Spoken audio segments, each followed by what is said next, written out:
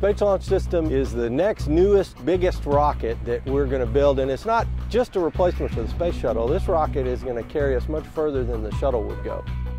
It's NASA's next big rocket for deep space exploration. The SLS is a national capability that provides a unique access to space that America has not had in 40 years.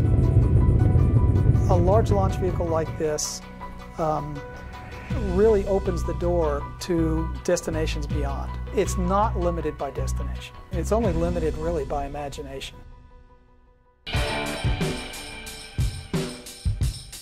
What we're focused on here at this center is the propulsion system. And that consists of 2 solid rocket boosters and a core with some tanks that feed some liquid rocket engines in the middle. And then the astronauts sit on the top in the Orion spacecraft. One of the things we recognized for SLS is we had to be affordable. So we had to do things differently, more efficiently, and smarter. We're all conscious about saving money, doing it more affordable than we have in the past.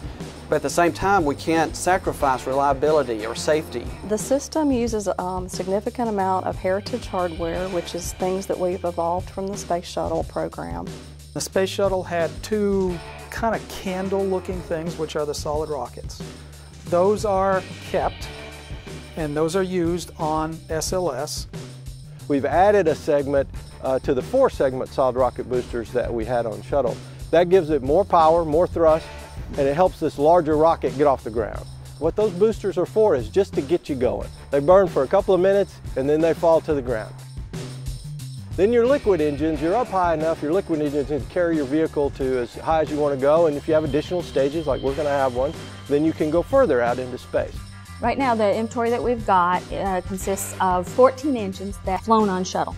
We've got 1 engine that was assembled and still needs green run testing or certification testing. We looked at all the spares. As we collected the spares, we determined that we could assemble a 16th engine. So we'll have 16 engines that we'll be able to use for flight. We are making tremendous progress. We've got all of our prime contractors on board. We're testing engines, we're testing solid rocket boosters, our avionics systems.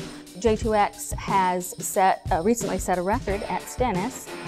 When we were testing, it was the first liquid oxygen engine to get to a full duration test in 4 tests.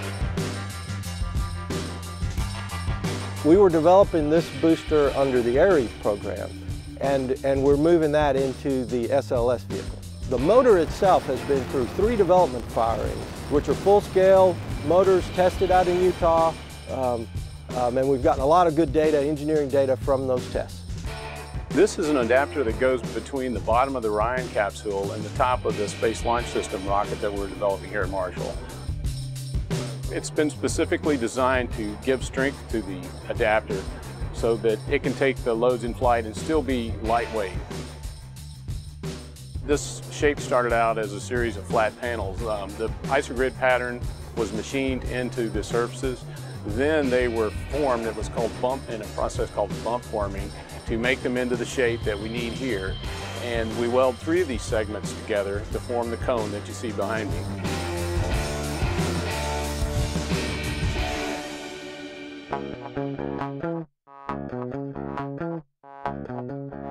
We just delivered the first crew module to the ONC building at KSC.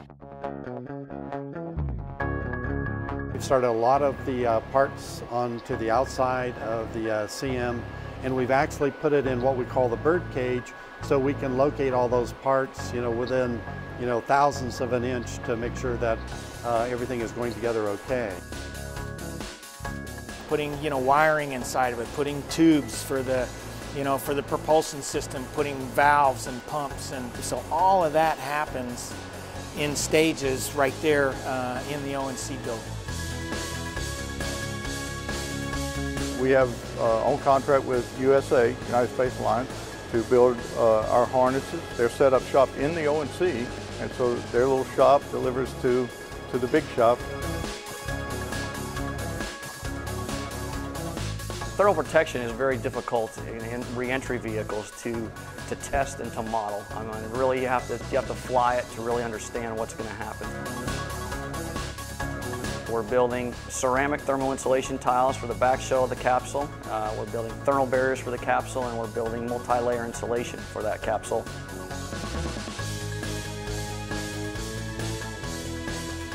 I'm the heat shield design lead. So we're designing and building the heat shield for the future Orion missions. The heat shield right now is in our big 20 by 20 router. It's a 5-axis router, and right now it's machining the interior bowl, if you will, of the heat shield. To cut out that heat shield on the router, it could take weeks of machine time running multiple shifts. It's the biggest heat shield ever constructed.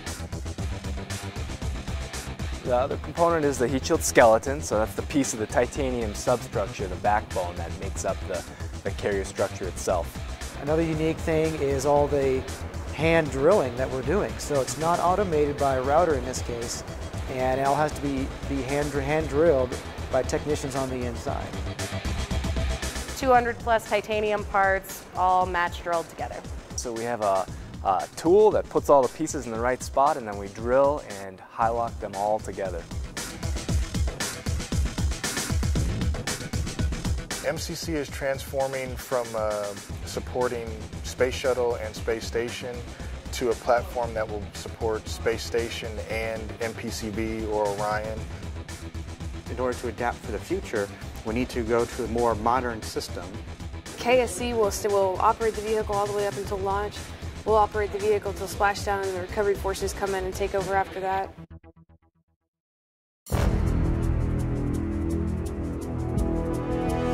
Firing Room 1 is the launch control room we're going to use for Orion SLS for EM1 missions. We've been working with the Orion program to get the spacecraft data so we can process it with our software in the firing room, and we will be flight following that mission out of Firing Room 1. We refitted the room, we redid it, putting the sound suppression carpeting on the walls, making it kind of a more comfortable place to work. So we're aiming for about 50 people in Firing Room 1 for an EM1 mission. We are actually using Firing Room 1 right now to test Pad B subsystems. This pad is going to be almost like a complete new pad, because we will have refurbished each and every system that it's inside the pad. We're going to have the vehicle launch from the mobile launcher, and not only launch from the mobile launcher, but have a tower that will have all the services attached to the vehicle. The tower is going to be on the mobile launcher. The vehicle will be assembled at the VAB. It's a return to a concept that we knew that worked very well during the Apollo years, when the mobile launch platform had a tower on it. We knew that the VAB was designed to accommodate a launch tower on a mobile launch platform. We have to make sure that the VAB can remain adaptable and accommodate different vehicle architectures. And now we have a clean VAB shell, per se, the infrastructure, so that we can accommodate the new hardware, the new vehicle access with new platforms. And that is the first phase of what we're doing now. And once the vehicle is ready with all the connections, the only thing we got to do is move the vehicle to the pad, do the connections to the mobile launcher. And once we do those connections, we're ready to launch. There was a time where I had to explain what a crawler was. If you didn't work out here at the Space Center, or if you weren't in the Central Florida area, a lot of people just, somehow the vehicle got out to the pad. We knew what to expect from a load perspective with the new vehicle, the larger rocket, and things along those lines. And that goes from the crawler lifted load, the hydraulics, also to the crawler way. We're going to have to increase the load lifting capability for the crawler way itself with the rock. What we've essentially done is keep all the same hydraulic components, but just increase the size, the diameter of the hydraulic cylinders. Last November, we actually took a ride out with the completed Crawler 2 out to the pad and tested out the systems and a couple punch list items, but everything worked great. The control system had been upgraded. The driver's cabs consoles had all been replaced. The brakes had all been replaced. Nearly every subsystem had some kind of work done to it.